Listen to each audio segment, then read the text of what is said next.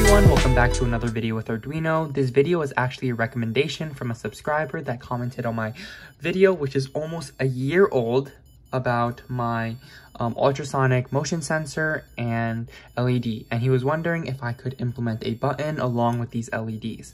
So I thought it would only be right to create this sort of traffic system, which you see here. You have the green, yellow, and red lights, as well as the blue and red lights to indicate that there is police supervision. You can also hear a little buzzer in the back, and that's just with the implementation with the buzzer. And you can hear that it also alternates with the flickering lights. So now let's paint a picture here. We have our driver, Mario, and he's over here, right? You can see over there if you can't see, and the light is green, so it's telling him, okay, you can go a little bit. So I'm gonna go a little bit closer, and now it's yellow, so it's gonna tell him to slow down a little. So let's say he's gonna slow down, but eventually he's gonna get way too close, and it's gonna show the red light. And you can hear the buzzer that changes pitches along with it. So now today we're just going to learn more about these LED lights, the ultrasonic sensor, the use of the buzzer, as well as these flickering lights which use traces of the for loop. So now without further ado, let's dive in. Just a quick note about the logic before we hop into the wiring diagram. So what we have here, we have a buzzer, and it's synchronized with the change of these lights.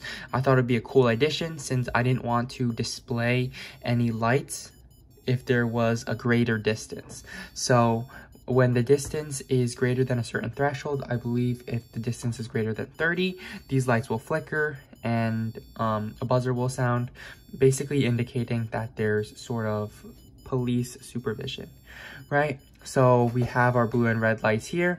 Now, what if our driver gets a little bit closer?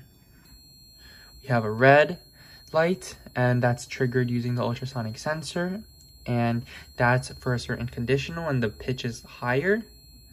We have yellow and we have green, and each of them apply for the similar reasons. So now let's get into the wiring diagram.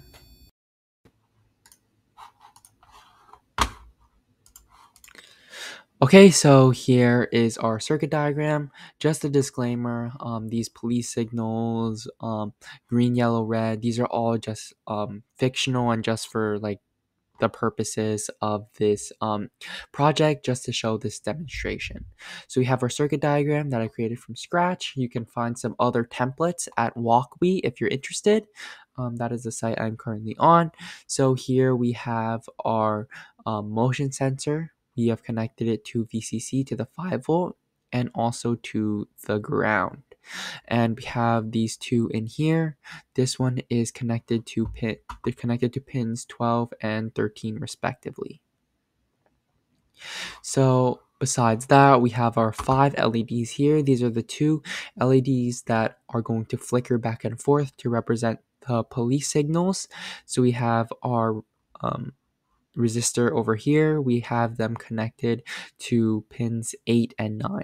But the one thing I want you to notice is that here, this represents the short side. This is what is called the negative side.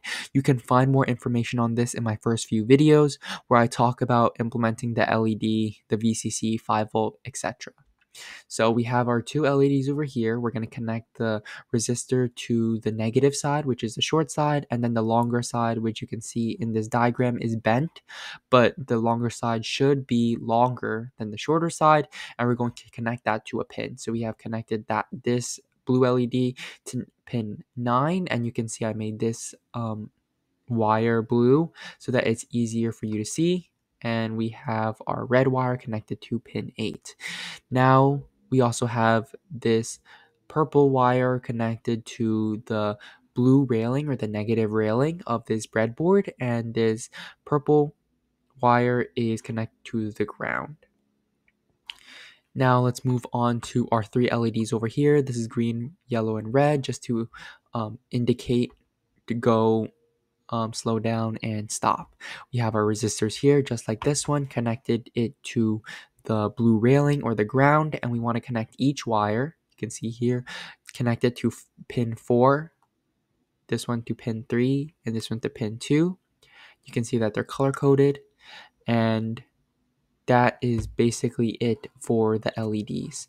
In terms of the buzzer, we have our resistor connected to this pin 5. One thing that's different about this buzzer is that unlike this LED, these resistors are connected to the output. This is what is called the negative side. We're going to connect that to the negative railing.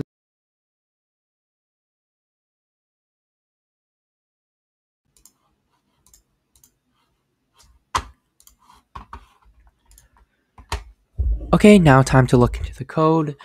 If you are familiar with the Arduino and you've seen some of my other videos, you can see these are the initialization statements. I talked about them in my first few videos, but essentially all they do is initialize the variable to the pins that they are.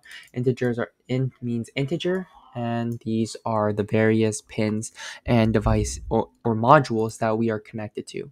Distance and duration are going to be 0. We want to initialize all of these as output. Trig, echo are important for the motion sensor, and we're going to use this information later to make some judgments within conditional statements. We have LED 1, LED 2, LED 3, LED 4, 5 as output, simply indicating that these LEDs are going to be the ones that shine, and that is what is called output. We have a buzzer, which is the output is going to be a sound. So it's going to be, so that sound is going to be played throughout this code. We also have serial.begin 9600. This just ensures serial communication, which basically allows us to gain information from the module, which in this case is the motion sensor. We have what I said before, we have trig. We want to make sure that our motion sensor is on and scanning so that we can use that information to light our LEDs. So we have a duration, echo. This is also part of the motion sensor. Distance of duration 2 to 28.5. Those are some important calculations because the distance is often in a value that we cannot interpret. We have digital write LED 1, and these just show that we want the LEDs to not be lit up at the beginning, because of course we want to light up our LEDs during certain parts. So we don't want all of the LEDs to be showing at once. We might want to show the blue and red ones first, and then if it gets closer, we want to turn those off, turn on the green one, and then once it gets a little bit closer, turn off the green one and turn on the yellow one. So that just ensures that everything is off just before we start. No tone buzzer. We don't want the buzzer to sound yet, just not yet. We have distance less than 10. This distance is, these are what are called if statements. I elaborated more in my other video. I'll link it in the description. This just shows if the distance is less than 10, which means that if the distance is super close to the motion sensor, we want to make LED 3 high, which is the red LED. So we want to make sure if it's too close, we just want to show that we want to show the driver to stop or turn or show a red light. And we also want the buzzer to be at pitch 850, which is lower considering compared to 1000 and 1500.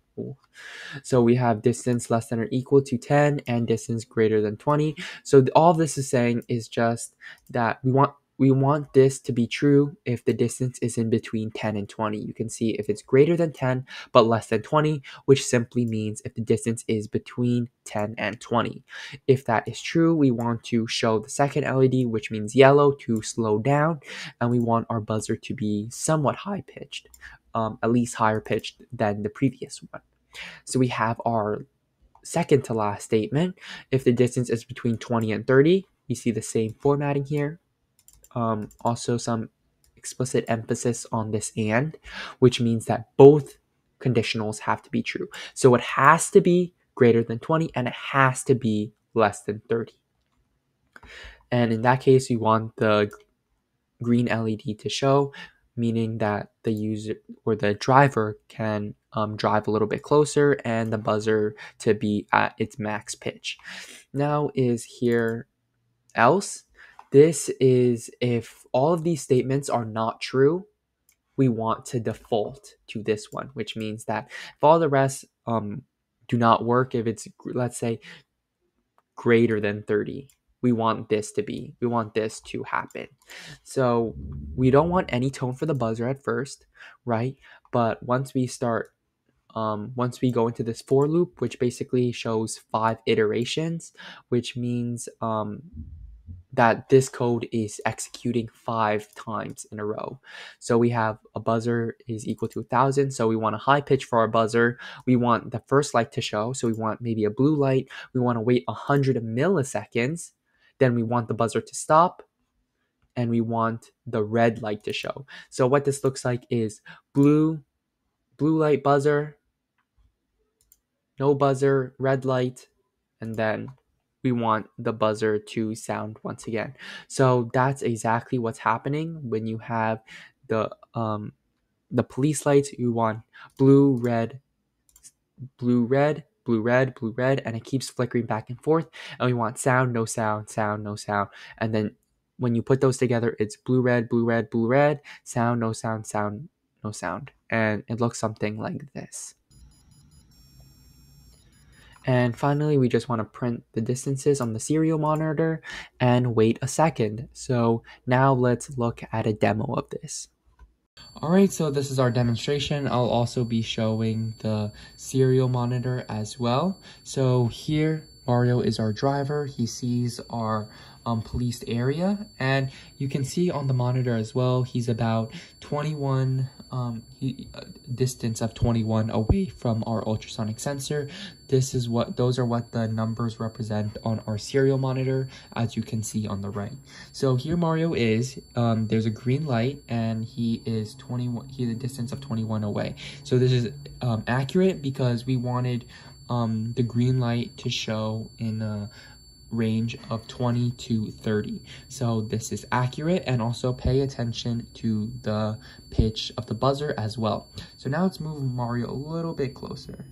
We have a yellow light now. So if you look on the serial monitor, you can see a number of 17, 18 in that range. So that just means that our project is working correctly, since 17, 18 is in the range of 10 to 20, so the yellow light is corresponding correctly. Also, the pitch does sound a little bit, it's a little bit lower as opposed to the previous one, so that also is accurate. Now let's move Mario really, really close. And now we have the red light, and this is correct, since the red light was only supposed to show when there was a distance of less than 10, and if you can see on the serial monitor on the right, we have a distance of 6, and 6 is in fact is less than 10. And for all of these less than 10, between 10 and 20, and then 20 and 30, these are all accurate in the logic that they show. You can also see we have the police lights over here, which patrols the area to show Mario that this area is policed. So we have our red and blue lights. These are flickering back and forth, blue and red, blue, red, blue, red, blue, red. And that is exactly what we saw with our for loop, right? We wanted just a small delay with repeating this about 5 times within the snippet that we showed.